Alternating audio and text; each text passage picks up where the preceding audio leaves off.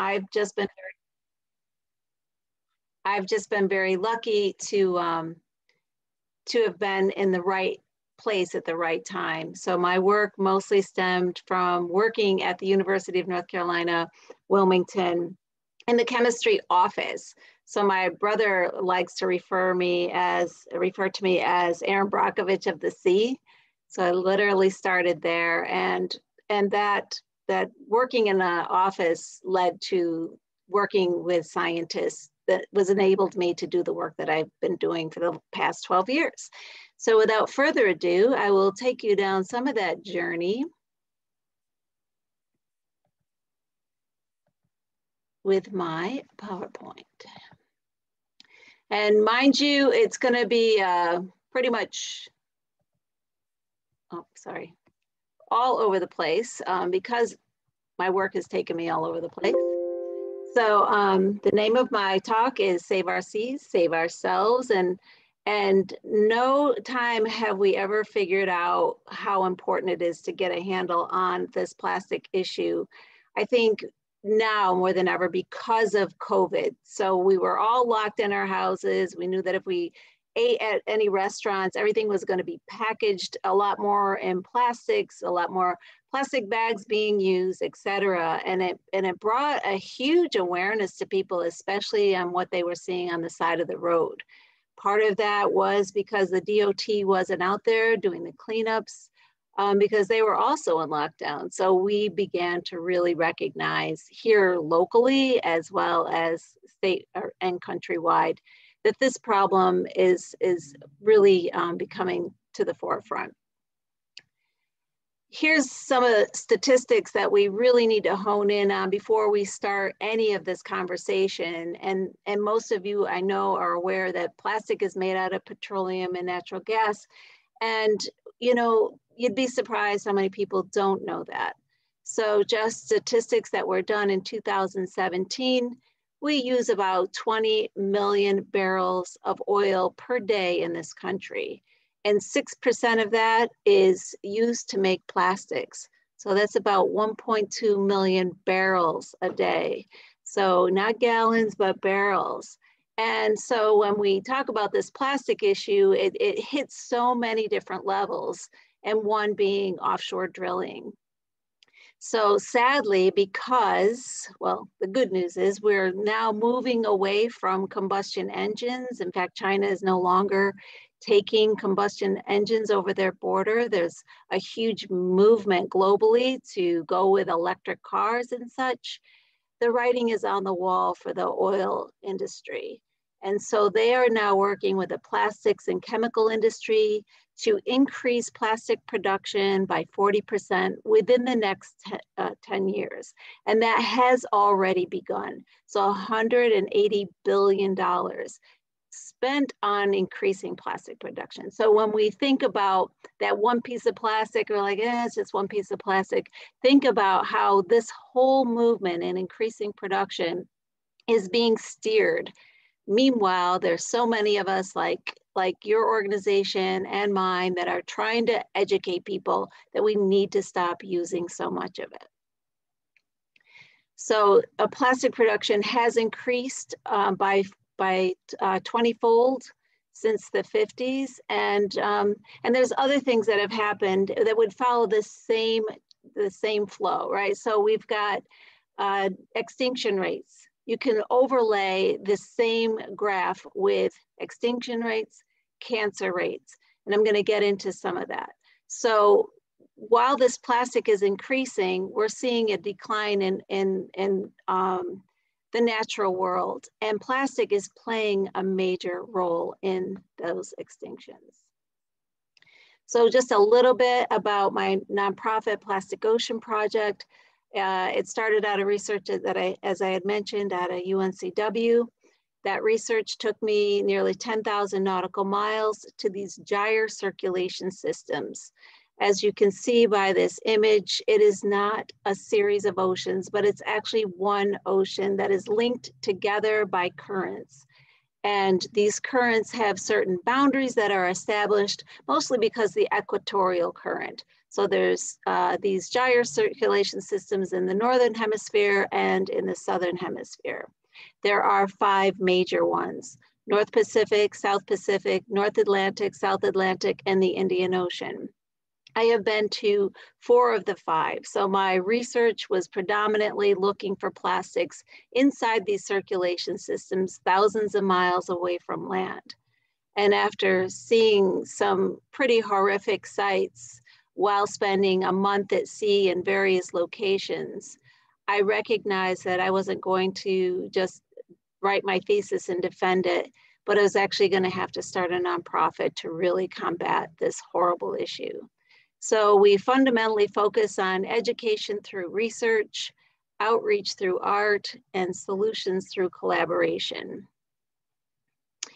So what was I doing out in the middle of these gyres? Well, we use manta trawl, which is usually used for studying plankton. So it's a Newston net. It has holes in it so small you couldn't put a straight pin through. And we run this instrument for approximately 15 minutes to an hour at about 2 knots. And what we're mostly finding in these gyre regions is more like a plastic soup. So when you hear the island of trash, and I'm sure you're all aware of this, but it's if we were to call it an island, I would call it an inverted island, because while I was out in these ocean regions, we would see small pieces of plastic just barely breaking the surface that might be actually a 55-gallon drum or a 200-pound net. So these plastics are hanging in the water column. And one of the reasons why, people say, take pictures. Well, you can't unless you were to go underneath and shoot upward. But predominantly what we're finding are these microplastics. And the real curse of that, as you probably know, is that the smaller these particles break up into, the more bioavailable it is for plankton all the way up to blue whales.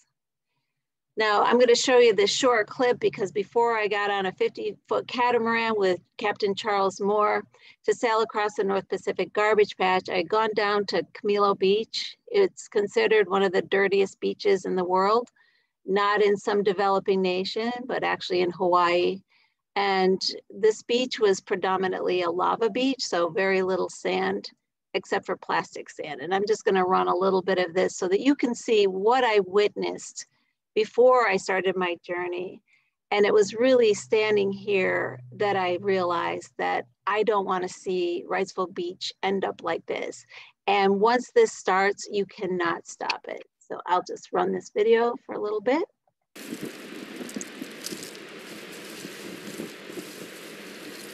Pure plastic. Not a bit of sand. Big black ball. Little natural stuff there. Look at this, inches thick. Hey, there's a toothbrush. Did you forget your toothbrush? Look at this handful of plastic. That's what Charlie calls confetti.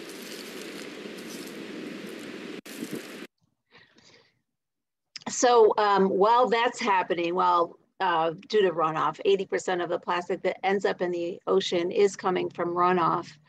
We have now other issues that are also increasing the amount of debris ending up in our oceans, as you know, these horrible storms. So we know that from Hurricane Florence, there was so much flooding, people's houses had to be completely moved outside and then to the landfill. So that only increases buying and making of more plastic stuff. But it also provides an opportunity for more of the stuff that's in the house to be then in the environment. And then also what happens with these storms, whatever's on the side of the road has the potential to end up in rivers and end up into the ocean. So we are now at this very important juncture where we have this feedback loop, right? So these storms are now actually increasing the amount of stuff that we're buying, as well as how much stuff is ending up in the environment. So what I want to share with you right now is, just the types of attention that this plastic issue is getting. So I have been to the Dominican Republic. I had seen what the beaches look like in certain areas. People don't even go to the beach because it's so littered with trash. This is after a storm, so when there's rain, unfortunately, they have very poor infrastructure. So once it starts raining, it's washing this debris down into the ocean, of which then it becomes everyone's problem, right? So some of this debris, actually, we could see coming up from the Gulf Stream.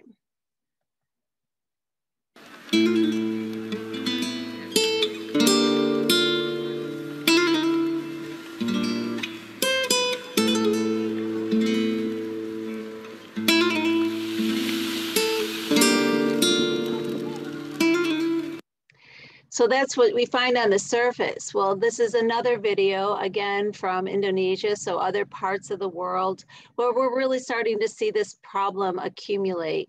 And this was one of the biggest challenges when you're doing research on plastics. Not all plastics float. And so some of it will sink to the bottom and some of it will hang in the water column, making it more dangerous for all species in the ocean. So I'll just run a short bit of this. In an underwater paradise, a plastic nightmare. Diver Rich Horner just days ago filming stunning images, searching for fish, but finding an ocean of plastic trash. So you've probably seen documentaries, including the one that I was in called A Plastic Ocean on Netflix. There's a lot of documentaries being expressed about this plastic crisis, but when do we ever talk about it in the North Atlantic?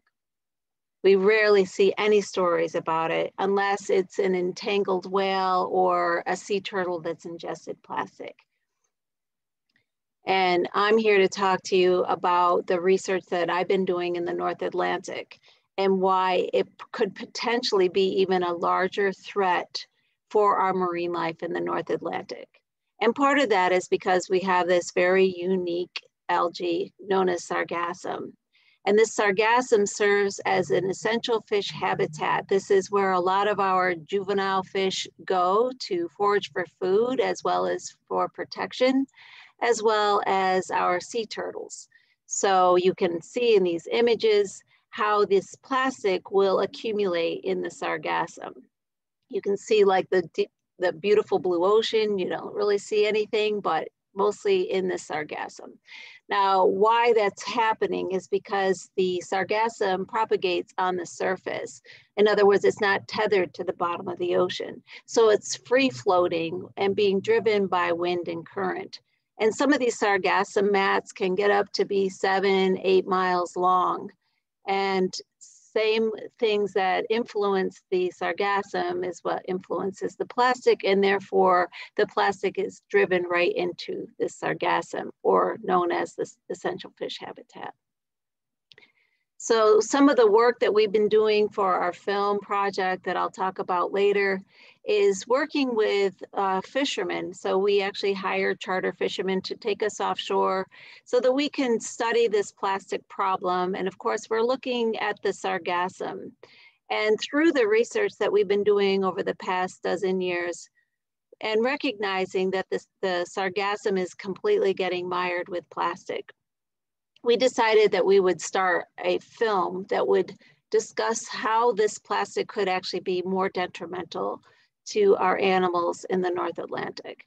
So this is just the surface of this one particular patch. And this is not to say that every single patch of sargassum looks like this, but there are ranges of how much plastic, but I will tell you that we always find plastic in the sargassum mats.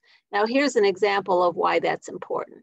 So this is underneath the sargassum mat. As I had mentioned, this is an essential fish habitat. There are actually 81 vertebrates unique to the sargassum. In other words, they have adapted to the sargassum and you won't find them anywhere else. And those are shrimps, certain types of fish, histrio, which actually has adapted its fins so it can hold onto the sargassum and actually ambush prey. And so there's plenty of food that's part of the sargassum as well as what relies on it. So last year we had Captain Charles Moore here. He's the founder of Algalita Marine Research Foundation. He's the one I sailed across the North Pacific with. And as I started doing my work in the North Atlantic, I decided to invite him into the North Atlantic so he could experience it.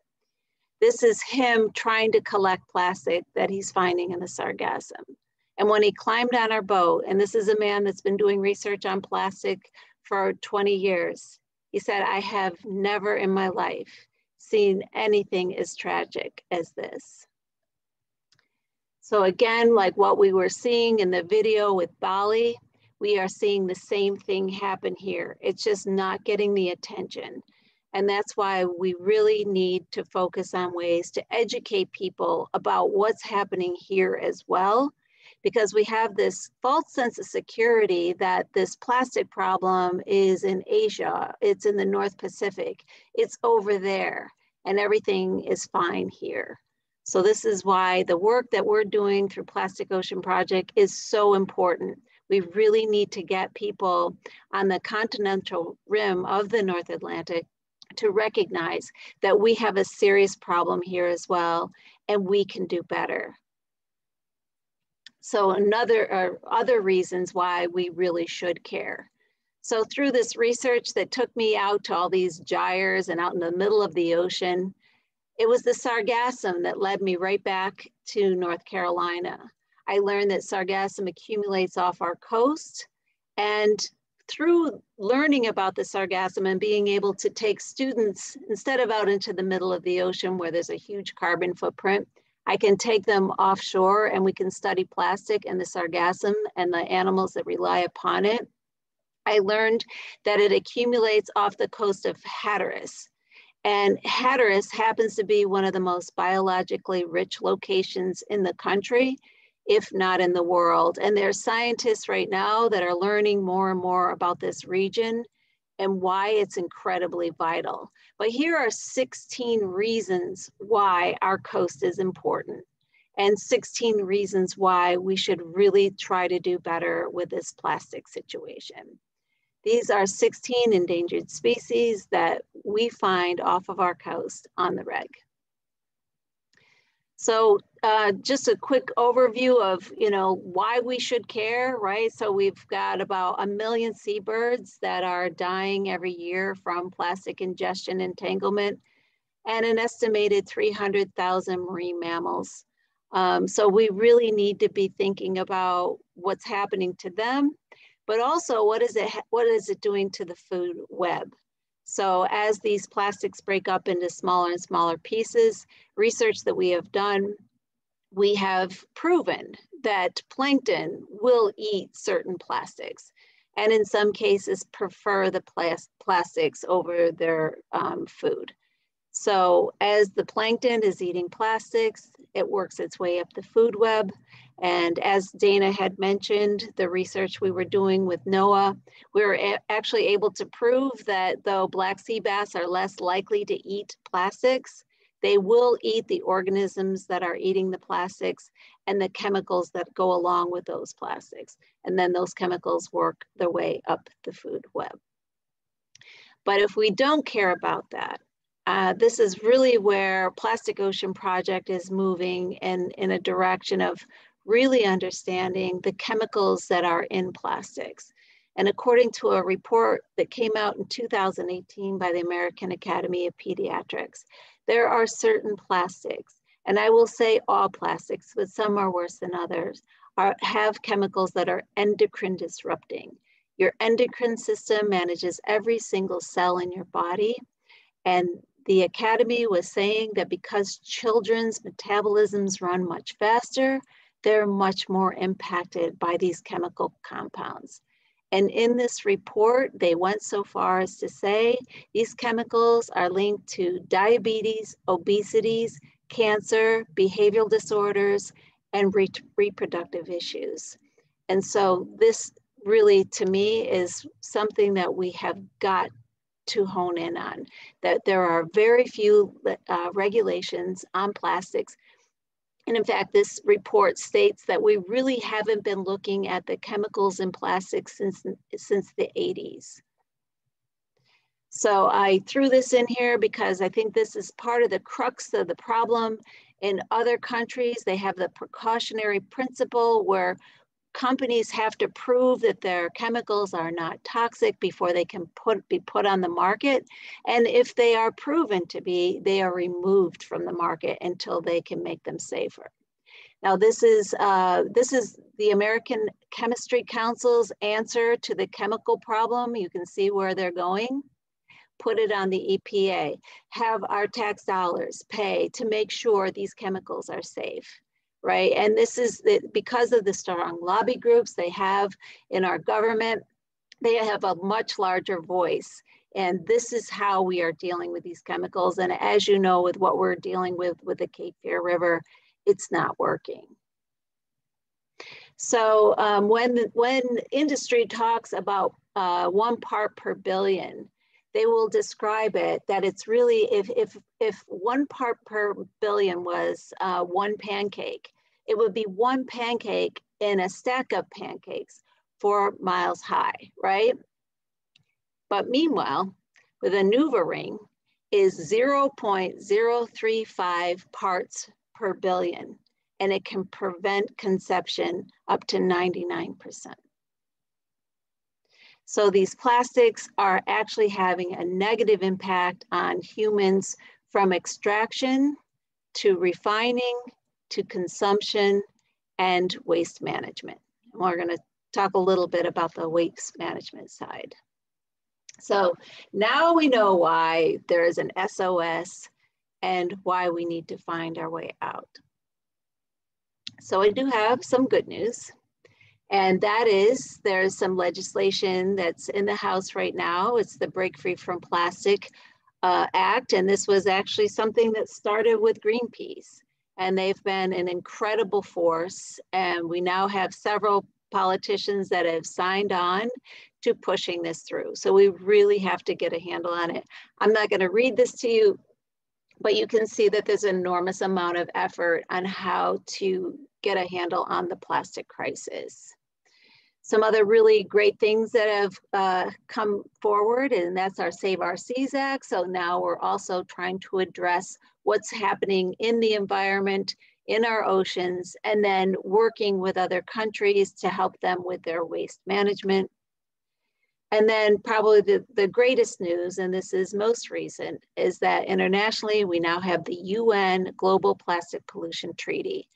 This is something that hasn't happened since 1987, when we put the MARPOL Act into effect internationally. So making it illegal to dump any plastic in the ocean. And that has seemed to help, according to work that was done by Woods Hole Oceanographic Institute. So there is hope. So then what is Plastic Ocean Project doing? Well, one of the things that we're focusing on is this, right? So I wish we had an audience, because I would certainly ask you, when did the 3 R's start? And so I can tell you that it started around 1985. And remember this chart? So here we can see 1985, and has the 3 R's have any impact on the plastics? I would dare say not.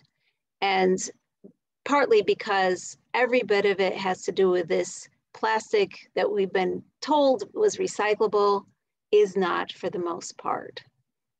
So we have to come up with a new paradigm.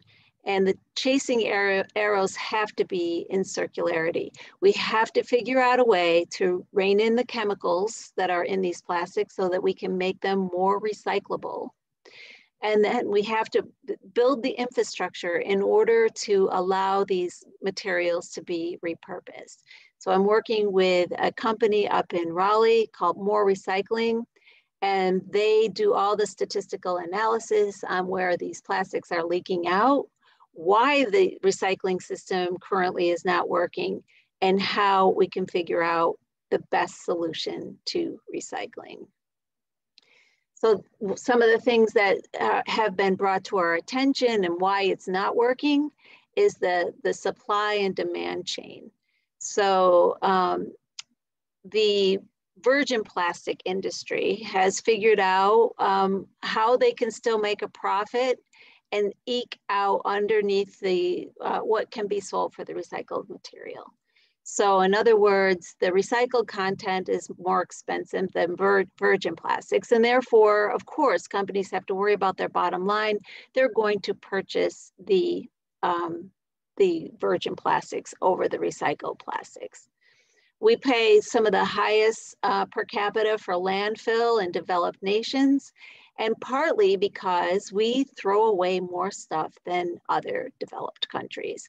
Other countries have implemented compost as well as better recycling systems, and we have not.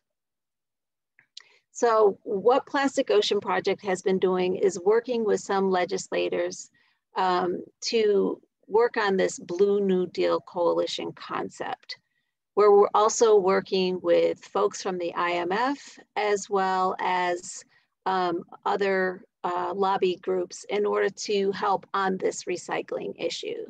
So what we propose is that there will be subsidies given to recycling.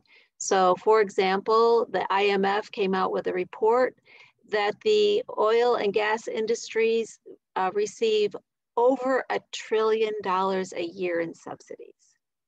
So some of that money should be mandated to the back end of the plastic crisis, and that money could subsidize recycling. We need to come up with better catchment devices for our storm drains, which would mean creating more jobs because those would have to be managed. We could provide perks for waste reduction. So companies that decide to use the recycled content could maybe even get some perks as far as tax breaks. We could even tax companies that are using virgin plastics. And then, as I have mentioned, we are working on creating stricter laws on chemicals that are used in plastics. And you can learn more about this on our Blue New Deal website. After Hurricane Florence, we lost our science building on campus, and Plastic Ocean Project was operating out of about 8 different locations in Dobo Hall. And that meant we had to scurry to find our own location. So we now have this really nice space just next door to the university. It's within walking distance for our students. We were able to acquire a fume hood as well as a flow hood, as well as a $100,000 instrument that can detect plastic particles down to 10 micron. So this is giving us a whole new opportunity for students to really study plastics in an environment where they're actually taking what they're learning in the classroom and applying it to a real world problem. And one of those problems that I have students working on, in fact, I have 11 interns this summer working on the NC Riverkeeper research samples, where they're sending us grab samples. These, as you can see in the left, they just look like plain old water. These are waters from different watersheds around North Carolina. We then have students using a fume hood to digest any of the natural debris that may be in there. And then we transfer it over to our laminar hood, which is a hood that mitigates any contaminants that might be in the open air. We then take those filters and then we use our instrument to look for any plastic particles. And on the very right, you can see the spectra that this instrument is allowed to do. So basically it can find the particles, it can analyze the particles, and then it can spit out a report basically saying what percentage of that material, what it looks like. Now, that is not to say that it's just push a button and go. We definitely have to have chemists on board. And the image that I'm showing you right now, it came up as being cocaine. We did not find cocaine in the river. So what we have to do is tease out what that spectrum matches to for different materials. So the very bottom spectra, that is actually polyethylene. So we were able to determine that particle was actually a plastic particle. So it does require, in some cases, for us to dive down and really figure out what the instrument's reading, and then how these plastics look when they start to degrade. So this research that we're doing, not only with the river keepers, but also with NC State, we're actually learning what plastics look like as they degrade, and their chemistry actually changes. So we're now going to hopefully create a library, since right now, only thing that's available is what plastics look like when they're virgin plastics. This is going to expedite science in a whole new level, because we will have a database that we can share with other researchers on what plastics look like through the degradation process. Other things that we have looked at is BPA-free bottles. The student wanted to know what they were substituting the BPA with. So she had her control, which was not subject to UV light or heat. And then she had one in the sun and one in a hot dishwasher. When she analyzed her data, all three of these plastics released acrylonitrile, which is a known carcinogen.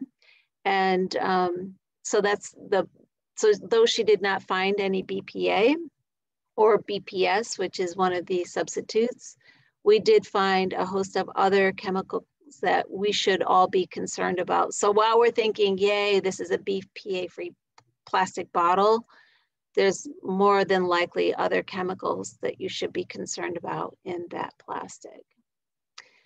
As Dana had mentioned, we've been working on plastics to fuel, and we are incredibly impressed with what we're capable to do with just a tabletop reactor.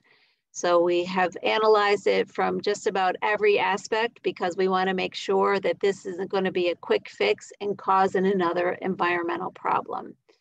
We see this as a great solution for island nations. As I had showed with the Dominican Republic, this waste actually has a high BTU value.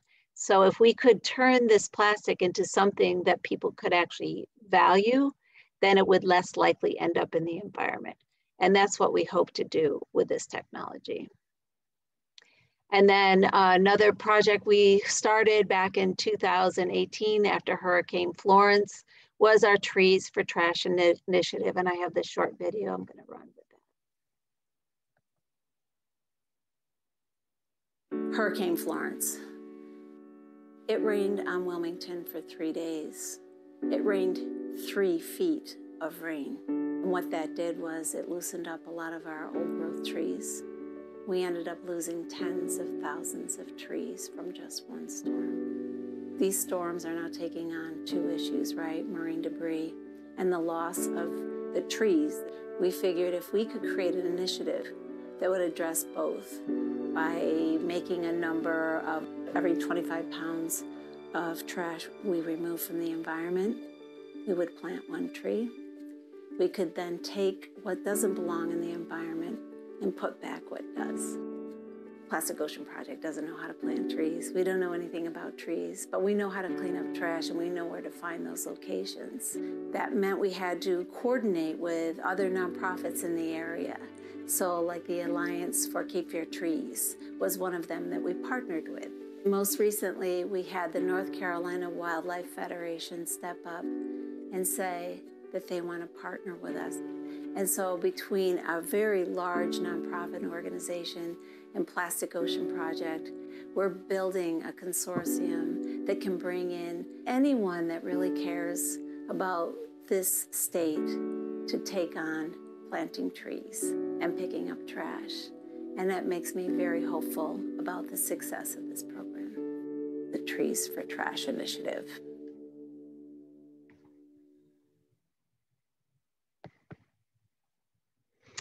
And another wonderful initiative that we're doing is our ocean-friendly establishments that was actually started by Ginger Taylor.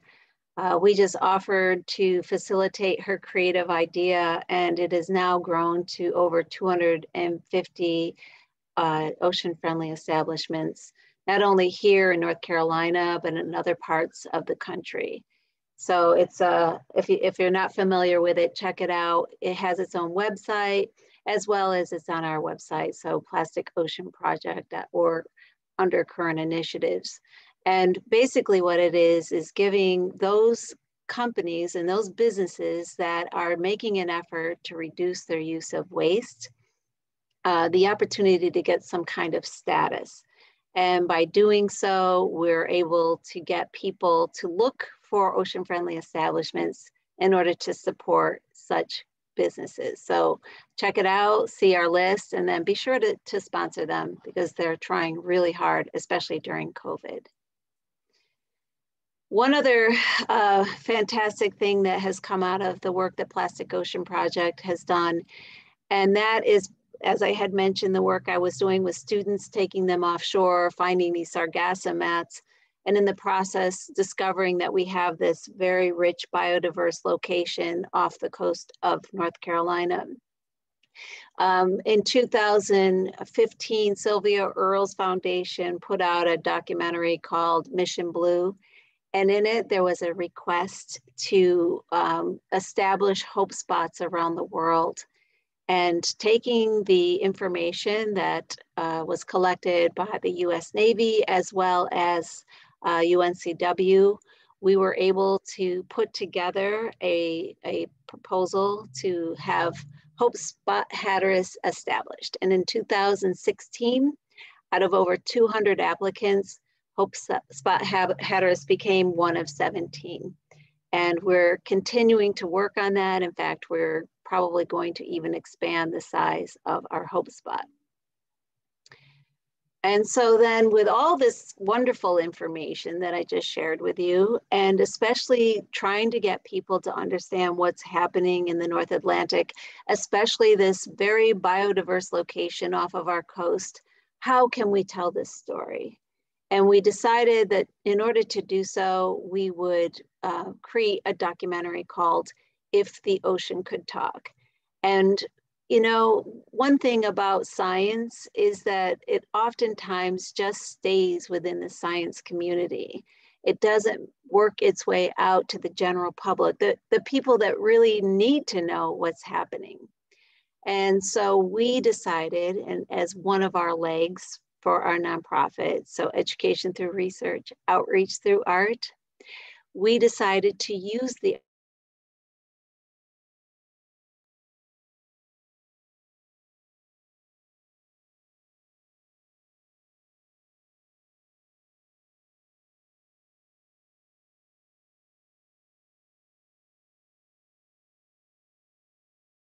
took him out on the open ocean so that he could play his music and we could video record this absolutely beautiful scenery with the sounds of whales. And of course, even the captain that took us out and did this cried. It was so emotionally beautiful.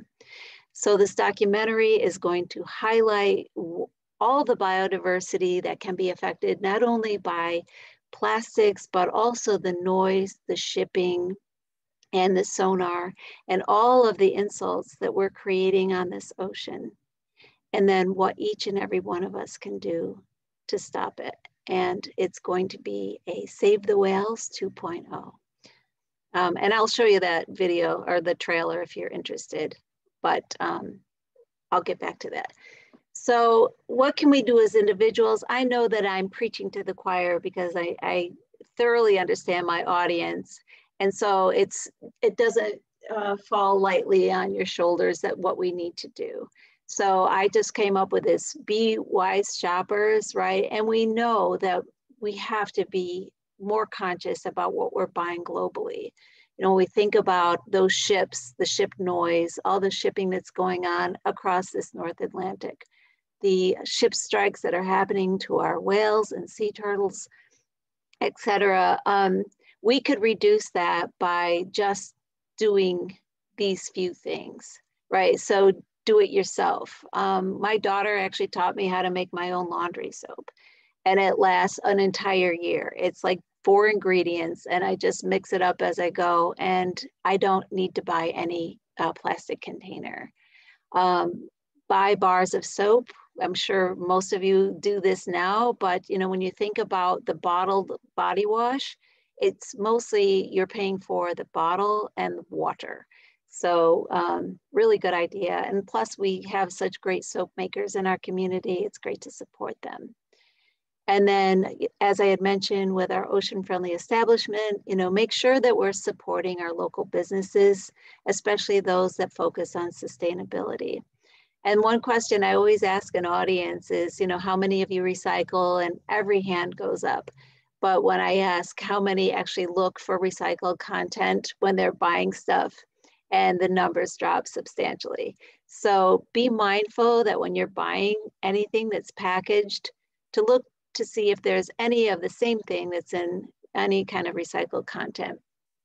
Because we can't just throw stuff in the recycle bin and not find a market for it. So the more we buy recycled materials, the more value it has.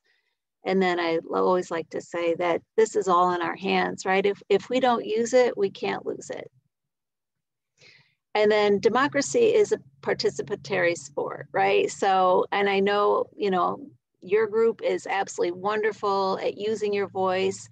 And so I just like to remind people that that's one of the best things we have going for us. I was told that our legislators only need to hear from about 25 people on the same issue for it to gain their attention. Really important to write letters to companies if you like their packaging, as well as letting them know when you don't. So Snapple was one of them that switched from glass to plastics. And there was a huge outcry for them to, you know, bring back the glass. And so not that they have done it completely, but there are still glass Snapples out on the market. And then I always encourage people to visit your waste management website to see what's the latest and greatest in the recycling world. Our local recycling facility used to take number 5, so that would be like your yogurt containers and such. They're no longer taking them. So whenever we throw stuff in the recycle bin that will not be recycled, we're actually miring the whole process. So just being mindful what you put in there. And also an interesting fact that I learned is that you should never put anything smaller than a Post-it note in the recycle bin. So think about all of that stuff that's not being recycled. And with that, I will say thank you so much for being here, and I'd love to take any questions. And then if anyone's interested in watching the trailer for If the Ocean Could Talk, I can show that as well. I think I'm just going to make an executive decision and ask you to play it. Oh, I love it. Okay, great. Awesome. Okay, let me just see if I can go here. I think I have to.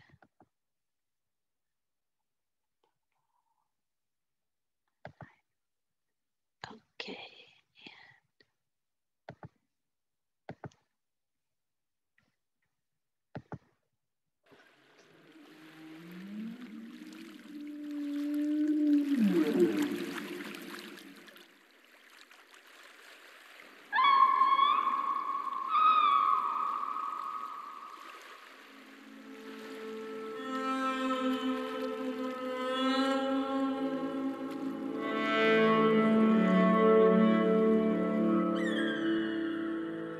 I love thinking about the birds singing their higher pitched songs up in the trees, while far below the ocean surface, whales are singing a similar song, just at a slower speed and at a lower pitch.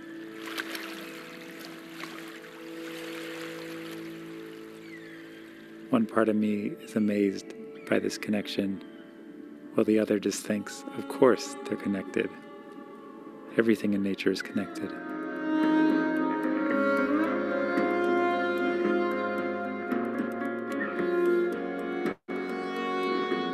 Whales are highly dependent on sound for their navigation and communication. On the other hand, whales have been highly limited to what man-made sounds they've heard. The insatiable human demands for stuff endlessly shipped across the ocean surface collide with their need to breathe, filling the oceans with noise and plastic waste. Ubiquitous plastic trash confused for food.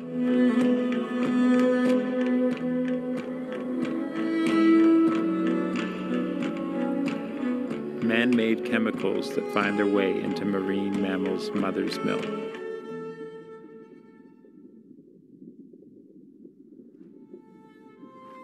I think it's safe to say that whales rarely have the opportunity to hear man-made sounds that are beautiful. I believe that whales would be curious, excited, and interested to hear more music from us.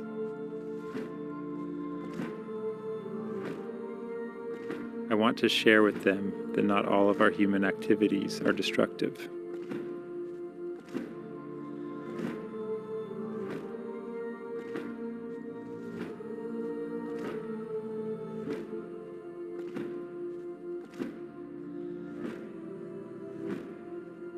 People have been trying to save the whales for decades.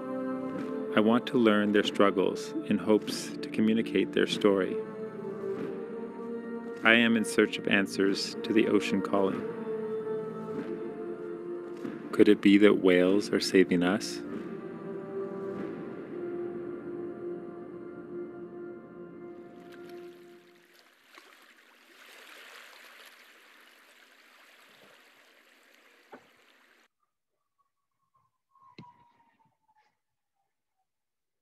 And with that, I'll stop sharing.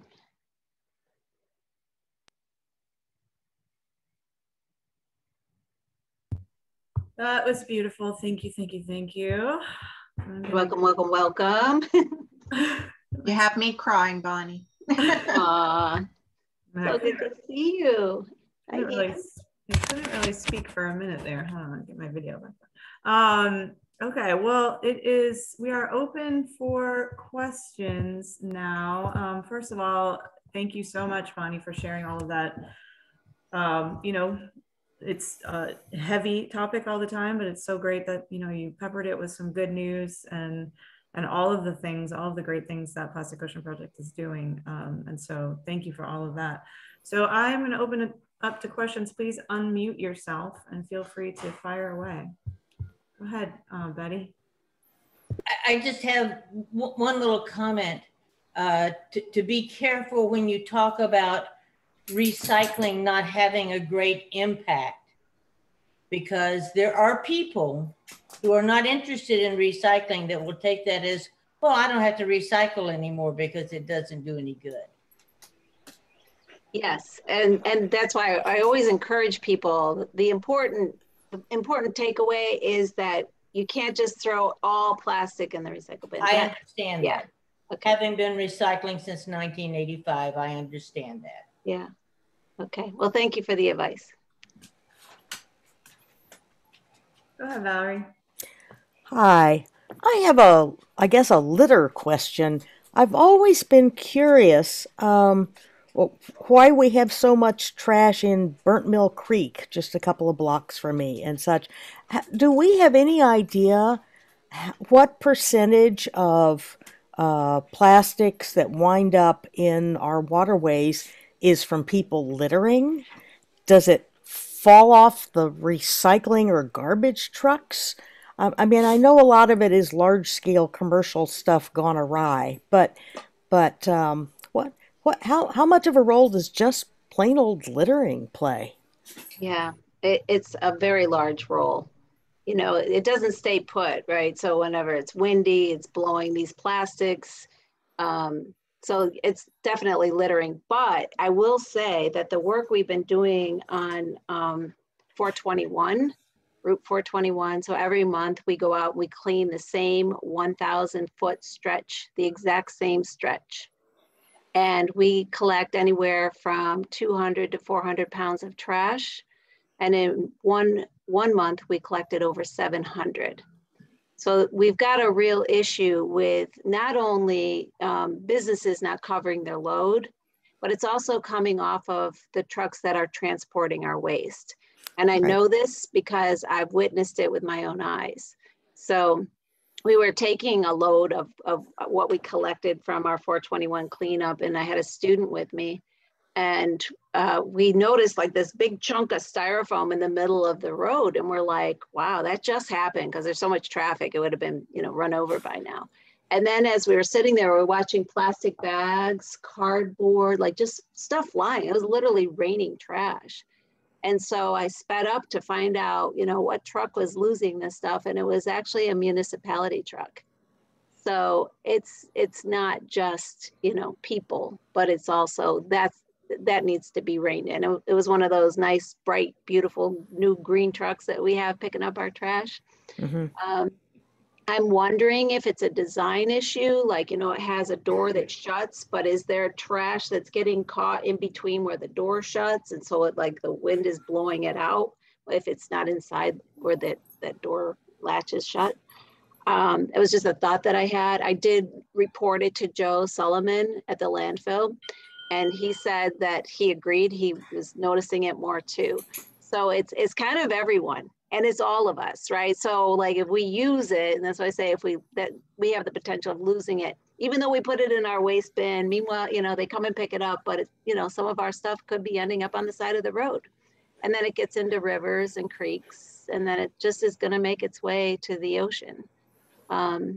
There are some areas that are worse than others, and some of that has to do with the morphology of that location.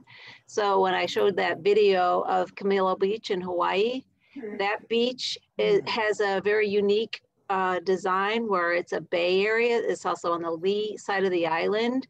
It has this prevailing current as well as winds. And so stuff just washes in that location. And it's not the same if you go another, you know, 500 not yards, but a mile up the road. You're not going to see the same thing. And it's the same thing with Wrightsville Beach. Wrightsville Beach is one of the cleanest beaches you'll ever visit, and partly because of its morphology as well. The Cape Fear River banks to the right when it goes out. So like Wrightsville Beach is protected, right? It's not going to get so much of that debris flowing onto the beach that's coming off of the river. So that has something to do with it. And, you know, you're not the first person to mention this site to me, and I would love to, you know, do some research on trying to figure that out. You know, maybe set up some cameras or something where we could actually see how this flow is happening. What is it exactly that's driving so much debris in that particular location? Because there is a lot. And I'll just share, Valerie, the project that Bonnie was talking about with the Carolina Waterkeepers. Our piece is Burnt Mill Creek, so we're doing the research. Audrey and Kemp, or they're not doing the research, they're doing the grabs and sending them over to Bonnie. To get at least the numbers on plastic there. And then the goal there is to eventually put in a little litter getter, which is, you know, to me, it's unfortunate that that's where we're at, that we have to actually get to the point of putting in something to trap pollution instead of just, you know, having people not pollute. But it's that we'll watch that and see and see afterwards how much it reduces at least the plastic and some of the other trash in there. I think Frederick had his hand up. Do you have a question, Frederick? Yes, thank you. Thank you for that great talk, Bonnie. I just wanted to, I have a pet peeve, and that is fruit stickers. I hate those things. Yes. Here I am trying to compost my fruit, you know, my waste in my backyard, and I have to work really hard to take little bits of plastic and prevent little bits of plastic from getting into my compost. Sorry to rant there. No, I agree with you. And it's so frustrating, you know, because you have to remember to take them off. My daughter is the food sticker Nazi. She, you know, like if I throw something in there and I don't notice it, she'll be like, they are atrocious. And I think, didn't we used to use some kind of like dye? Didn't they stamp food with a dye back in like the 70s? It used to be clerks in stores actually looked up or actually knew the prices. Knew the numbers. Yeah, it was they like knew how much each, you know, piece of fruit cost per pound. Right. But right. I guess they're trying to save money and hire lower paid people, I suppose. I don't know. I've seen photos from other countries where it looks as if the lemon has been stamped rather than stickered. Yes. And I do think that believe, could be a great workaround. I do believe that those stickers as well are actually coated in a little bit of PFAS on the top, just for flavor.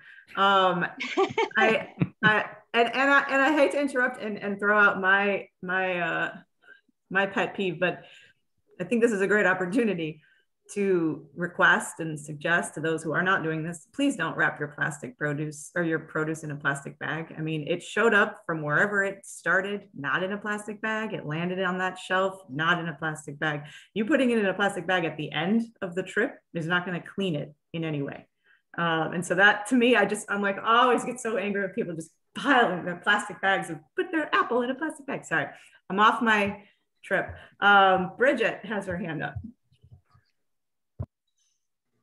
Yeah, I had a couple of questions. One observation, because I bike everywhere, the bus stops do not have trash cans. So that's where you see a lot of trash, and it's all from fast food restaurants because people are eating, waiting for the bus, and they get on the bus and there's nowhere to put their trash. So that's just an observation that could be easily handled. But my other question was, how do we know which businesses are ocean friendly? Do they have a sticker, or how are they identified? Yeah, good question. So they do on their door, they should have a decal, and then inside they have a plaque. So we give them a plaque that designates them. And because it's become so popular, we have a star program now as well. It used to be, you know, if you didn't give out a straw, and now it's full on, you know, do you compost, do you, you know, whatever. So there's a huge list of things that different ones are doing. Some of it's difficult, right? If you're a smoothie shop, it's really hard to avoid the straw, but you could, you know, use a compostable straw, right? So, but yeah, that's how we do it. So look on the website and then also look for the decal on the door. Okay, thank you. I wanted to mention what you just said, and this might be something we could think about doing together, you know, our groups. Because I noticed that too. There's a bus stop right outside where I live, and they won't put a trash bin because somebody will have to empty it, right? So, you know, we'll just let whoever pick it up. But I was thinking, could we design some funky, fun, just put a couple of them out that are like a fish, you know, some kind of encashment, and it fills up, make it so it's big, but then you can also see what's inside of it. As just kind of a way to address exactly what you're saying, right? So this is how much trash we picked up. We put this out there on such and such a date. This is how full it is, you know, as, you know, keeping a track of it that way. And then it's full of trash. It can be used as a sculpture. It could be used as a conversation piece. So not that we are going to forever take that on, but wouldn't it be great to bring that to attention, and then to make sure that there are waste bins and they are managed. Because you're absolutely right. Those are some of the worst spots. And it's all single fast food stuff. Anne, did you have a question?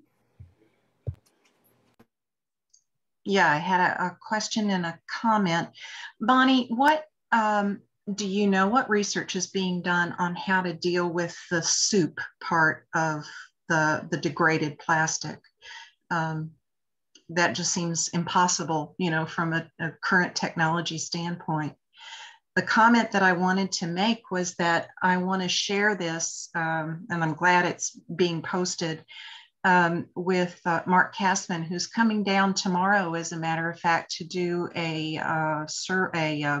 scoping trip for Administrator Regan's visit here in September, when the Commission on Environmental Cooperation, which is United States, Mexico, and Canada, when they have their annual meeting here in Wilmington in September. Really? So, yeah. So I just talked to Mark yesterday about my course, and he said he was coming down this weekend. So this is a perfect opportunity to share with him your research, and also to sort of, because I think they're planning on doing some field trips in the area with the international visitors. So I want to get your stuff out in front and center.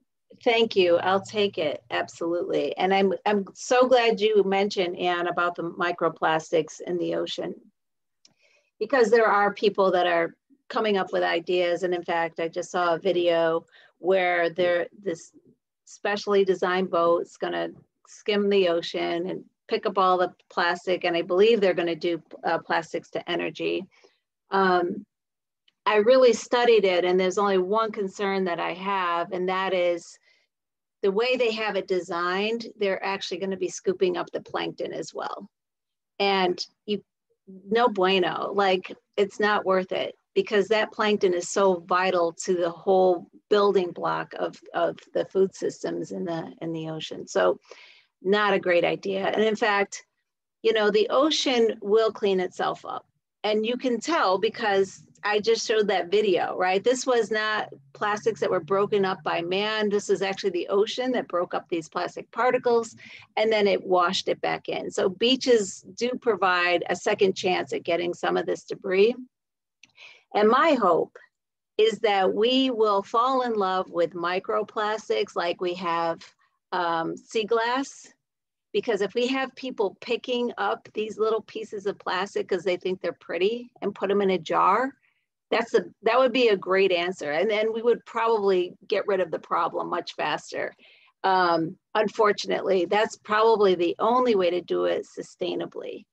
And if we had everyone just, you know, doing their part at picking up the plastic pieces, I mean, there's 7 billion of us, right? So we have an army.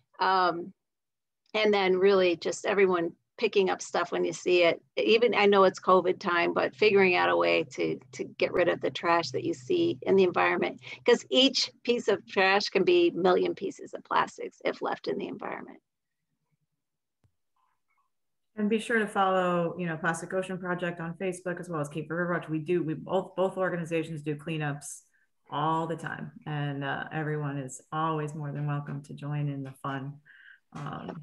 Surfrider does as well in our region. I think that's probably the most. I'll keep New Hampshire beautiful, obviously. So all these groups. I think it's interesting to try to take this inland, because everybody basically has a coast. I mean, you know, if you clean up in the interior, it never gets to the ocean. And so what I tell my students is, if you're in a landlocked country, and you know, you can still do an ocean cleanup. So I think we need to expand it beyond just the beaches, and that when we have World Ocean Day or whatever, that we encourage, you know, market it as an ocean cleanup, even if you live in, you know, Hendersonville or whatever. Yeah, I agree. And in fact, the image behind me is part of a 5-piece series. So I got a small grant to take my art exhibit that represented my research in the ocean. And the grant request was for money to take it to landlocked areas, right? Because rivers lead to rivers that lead to the ocean. So we're all part of the problem. And we're all part of the solution, right? So whenever I brought whether it was Salt Lake City or wherever my art exhibit was, we always did a river cleanup. And that really was awesome, because people don't realize it, right? Until you get out there and you're like, oh my gosh, there's so much trash, you know? And I'll never forget when I was in Reno, we were doing a cleanup, and there was a fisherman, and he walked over to me, and he had his arms full of trash. He saw what we were doing. He put down his pole, and he like picked up a bunch of trash, and he's like, here, take this, you know? So, you know, it is, and it is inspiring, and as well as people catch on and they want to be a part of doing something good. So there's the visual of picking up stuff as well.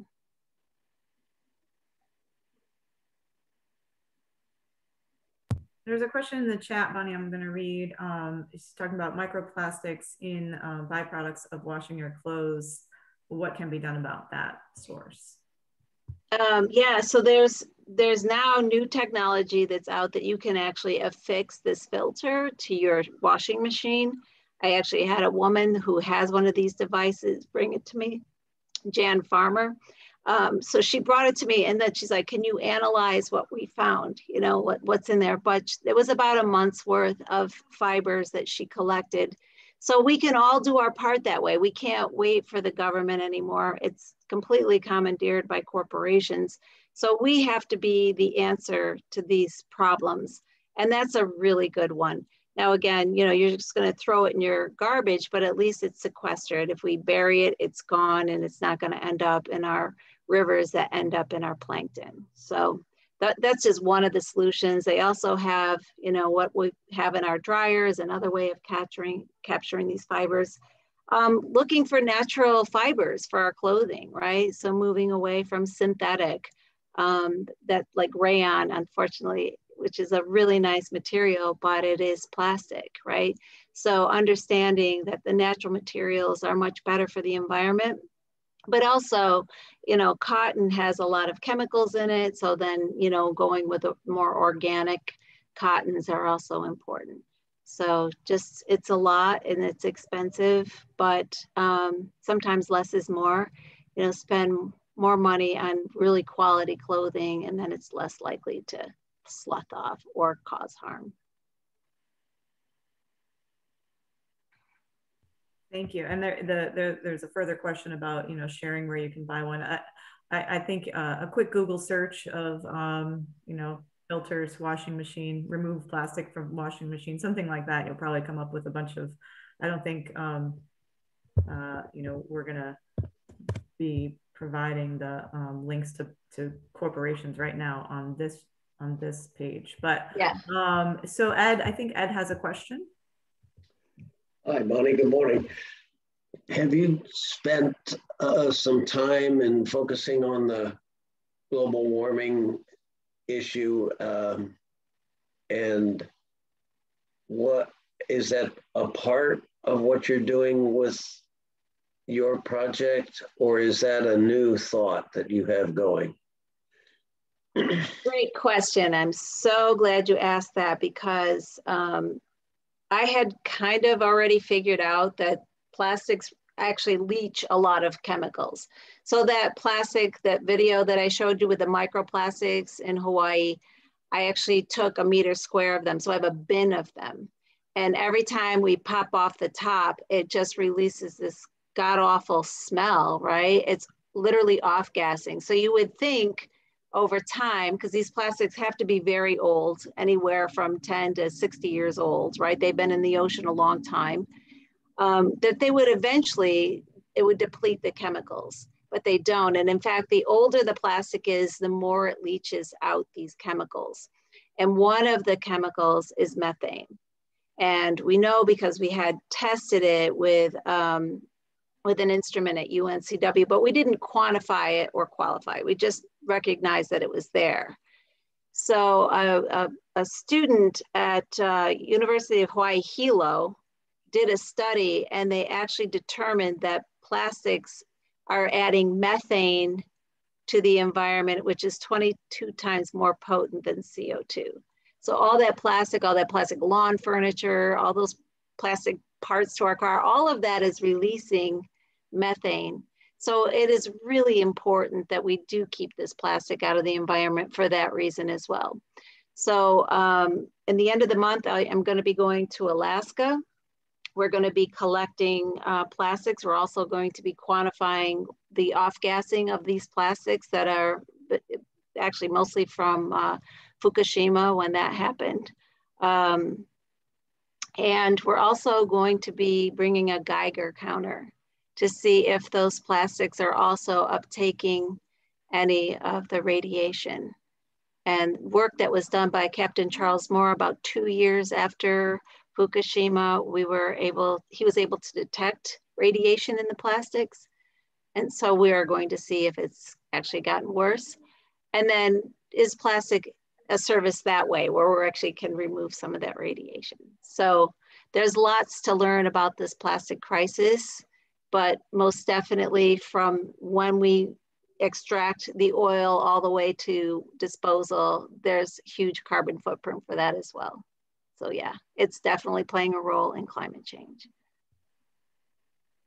I have a question, Bonnie, relative to that. What do you think we can do? From my perspective is always like just reduce, you know, like the if we reduce consumption, we don't have to worry about this recycling problem. And That's then right. if we reduce consumption, we don't let the oil companies continue to just keep making bank off of these this climate issue and plastic issue. And so what do you think a regular person can do other than reducing their consumption, just not buying plastic and right. just possible, in terms of somehow getting our voices heard to the oil and gas industry and the legislators statewide? What is the request there around the fact that you mentioned earlier in your presentation about how oil is shifting from, obviously fuel is not the best market anymore for them, so they're shifting to plastics. They're doing a lot of marketing around this, and it's hard to say how do you fight that. So I'm just wondering what your thoughts are on that. Well, that's not a fight that I take on directly, but I do work with Nina Butler from More Recycling. And in fact, she just gave a talk for OPEC. And she is surprised that they're recognizing that they have to do something. There's such a movement now with fighting this plastic. So while they found their solution in plastics, the rest of the world is like, no, we want to reduce our use of plastic. So they're trying to figure out their role in how they can still make plastic, but make it so that it's not demonized anymore.